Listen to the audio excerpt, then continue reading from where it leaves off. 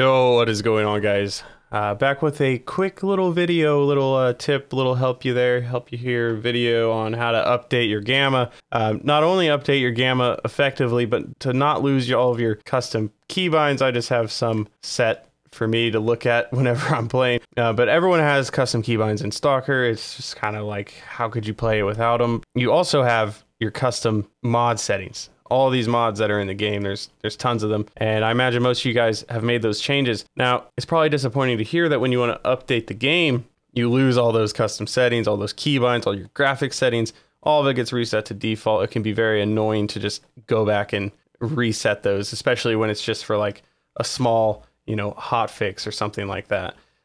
This right here is the Gamma, official Gamma Discord, and I highly recommend being a part of this if you're not already. In the announcements channel, I always am checking this announcements channel because it tells you when updates come, what's in the updates, and which update to do, because it's a little bit confusing. Whenever you go to update Gamma, you have two options. You can only install Gamma add-ons, or if I go to a bigger update here, you have to do a full install of the Gamma mod pack. And if you haven't updated your game in a while and you don't really know what the last update is that you did, probably just do a full install just to be safe. And before you go crazy and do your update, if you don't want to lose your settings and your keybinds and your mod settings and all that good stuff, you want to go to your file explorer. You're going to want to go to where your Gamma anomaly is installed. Sorry, not Gamma, where your anomaly is installed. This is just the anomaly download that Gamma is using to mod, right? Whenever you download a Gamma, you download anomaly and then you download Gamma,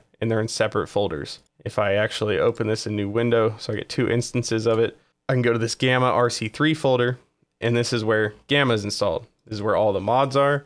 This is where the actual updater is, the installer for Gamma. Get both of these open, figure out where your installations are. If you want to go into app data on your anomaly download, wherever this is downloaded, you go to app data, so you got where it's stored, anomaly app data, and in here you have a user.ltx. And this, I'm going to minimize that for now. This right here is all of your settings, all of your keybinds and graphic settings and things like that for anomaly. This will get defaulted if you don't do this and you update it. So it's super simple. Just copy it and then paste it on your desktop, and we can just ignore that for now. We're done with that. We saved your settings essentially, and we'll get to that later on. Now in your Gamma folder where your updater is, you have a whole list of mods here. This is all the mods that show up in the mod organizer, except this is where they're actually located on your computer. And simply go over here to the search bar. If you don't have a search bar, I think you can hit like Control F. Yeah, if you hit Control F, it'll open this search bar for you. And you're just gonna wanna type in MCM values. I've already done that. So, oh, no, I don't know what happened there. Okay, so we got MCM values. Ignore this top one. You're gonna have this one right here. It's gonna be called Gamma MCM values, rename to keep your settings, personal changes. There you go. Rename to keep your personal changes. This is the default folder that has, this essentially is a mod technically that is just all of your mod settings. It's a little bit confusing, but bear with me. All you got to do to save your settings to the mods, you're going to right click this. You're going to hit rename, and you're going to just remove all of this all the way to the S on values. Just remove that. Now I'm not going to do it because I've already done it here. You're going to rename it. You're going to click in the empty space here to save it. And you're going to have just this folder here. And it's just going to be called Gamma MCM values. And once that's done, you can close out of this. We're done. Now, the next thing for us to do is to actually update the game. You simply go to where your Gamma is installed. And you want to go to this Grox mod pack installer. It should be the first folder in this folder. You're going to open this up. And you have here your Gamma installer exe. You open this up. This is how you initially install Gamma for the first time. I'm sure you're hopefully familiar with it somewhat. And refer back to the Discord announcements channel and see which download you need to do. So for me, again, I just need to do only install Gamma add-ons. You might need to do a full install. Either way, no matter what, whether you need to do full or just add-ons, no matter what, you click download Gamma data. You click this, you'll get some messages in the log start popping up. For you, it'll say done, but for me, I've already updated, so it just says you are up to date. And then the next step is you either do your full or your only install Gamma add-ons. I'm not gonna let you watch my loading bar. It's pretty simple. Just click it. You'll know when it's done. This bar will be full. It'll be a green bar, fills up, it'll be full. It'll say at the bottom like Gamma data complete installation, blah, blah, blah. It'll say something confirming that it is installed and you're good to go. And then after that is done, just close out of it.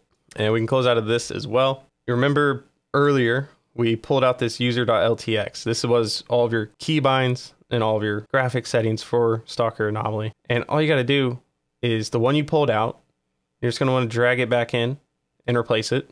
And that saves all of the settings that you had prior to the update, because this was just default. You want to drag that back in and replace the files, and that reverts it back to your custom keybinds and settings. And you can either keep this for the next time you do an update, or if you can just remember to pull it out, throw it back in every time you update. For me, it's easier just to keep it. I'll probably throw it in a folder somewhere where I can find it later on.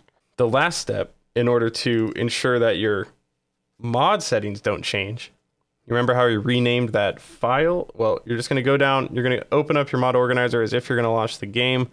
Hopefully you have the correct number of mods and everything. If you did a full install, then this very well could have changed to the more current version, which I believe is 358. I actually have a mod disabled. Just on a side note, if there's any mods that you have disabled, like for example, these are all optional mods. These will get defaulted back to being enabled or disabled, whatever they were by default in the Gamma mod pack. So if you have custom mods enabled or disabled, you're going to want to make sure those are changed to whatever you want them. So once that's done, you'll go down here to this filter at the bottom, and you're going to type in MCM. You're going to have 3 subcategories. You're going to have a fixes category, and you're going to have a disabled category.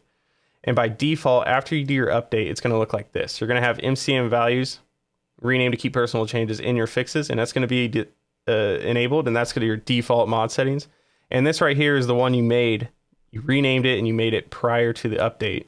And these are all of your custom mod settings. So all you got to do is disable the default one, enable the customized one, and that's it. You're done.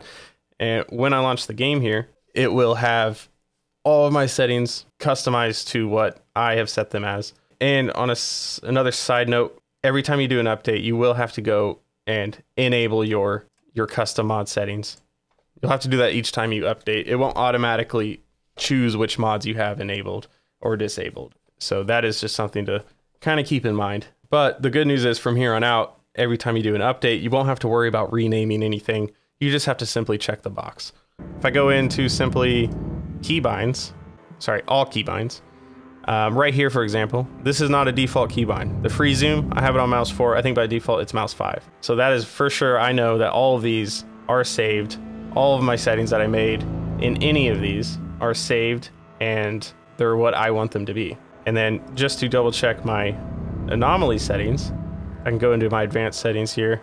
These are all my graphics settings. I'm pretty positive that this being set to volumetric on ultra is not default. So these are 100% my settings. And just to confirm it even further, I can go to my keybinds and I can come down to, for here, for example, PDA by default is not mouse 5. This is something that I set custom, and it's so good.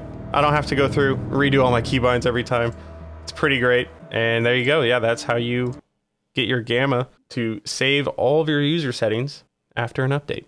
And if this video did not make sense to you, go to the Gamma Discord, go to the FAQ. So go to the very top of this FAQ channel. This explains to you exactly, basically everything that I just said.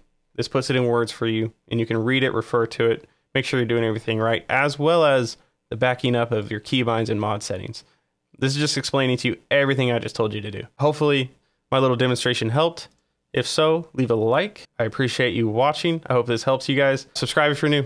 Thanks again.